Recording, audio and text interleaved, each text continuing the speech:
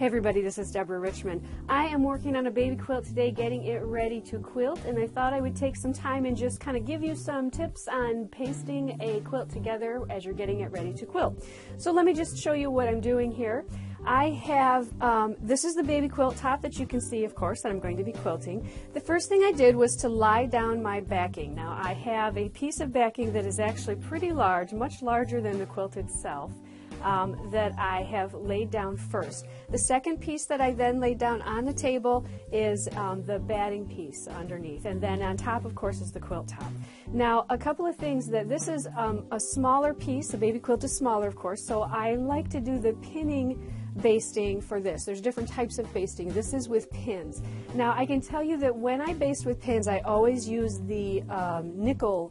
They're made of nickel, the safety pins, and so I will give you information below on how you can get a hold of that. But I keep these particular pins in my sewing stash because I want to make sure that they are the nickel-based pins. They don't rust.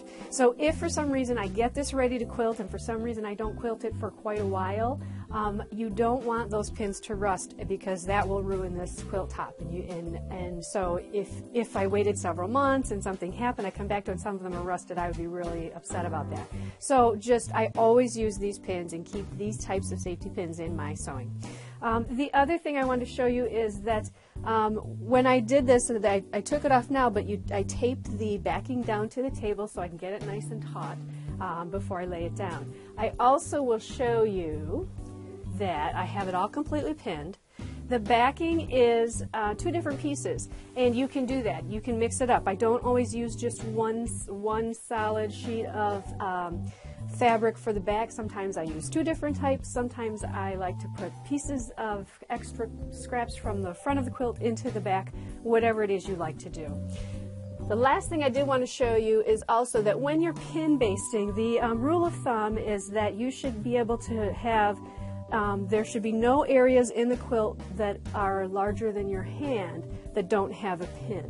So what I did with this quilt is I started in the corner and I basted, pinned, and then I would pin through the rows. And so I would try to hit every block or almost every block as I went through. So you can see that there aren't a whole lot of places that's much bigger than my hand, giving me a nice coverage, a nice flat piece. It's going to hold together as I move it around, as I shift it while I'm quilting. So again, just a few tips on basting a small quilt, getting it ready to quilt. Thank you for joining me. And be sure to subscribe to our channel. You can do so here by clicking the subscribe button. That way you'll find out about new videos as they become available.